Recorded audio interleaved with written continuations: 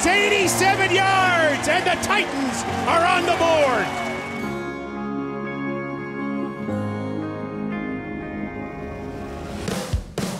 Well, it's kind of a long story that starts when I got drafted. And when you're sitting there as a rookie, you could go anywhere in the country, you never know. For me to land in this city that had so much energy and vibrance and just excitement was pretty lucky, and I always feel pretty blessed to have been here. And so when I hung them up and was ready to move on to the next chapter, it was really a no-brainer for me. I really didn't think that anything would get me from coming back to Montana, where I was born and raised.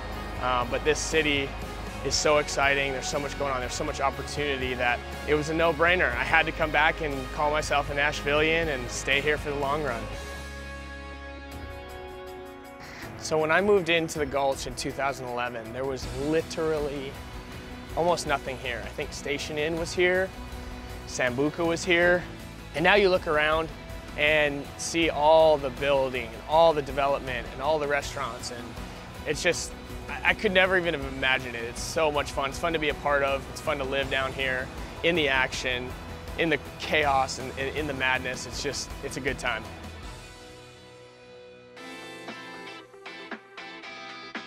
I know, give it to me. This is ES Rose Park.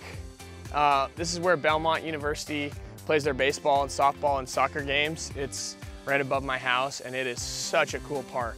It's kind of a hidden gem of the city, I would say. Not too many people know about it, so don't come here. It's not that much fun. Ready? Come on.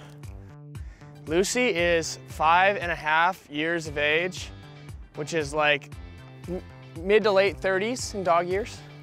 The first time I met her, she would not leave me alone. She just I was there to look at her brother, and she would not leave me alone. And I'll show you the picture of the first time we met, and I got suckered in instantly. It was done. Pretty soon we had a dog, and I had been married for a month.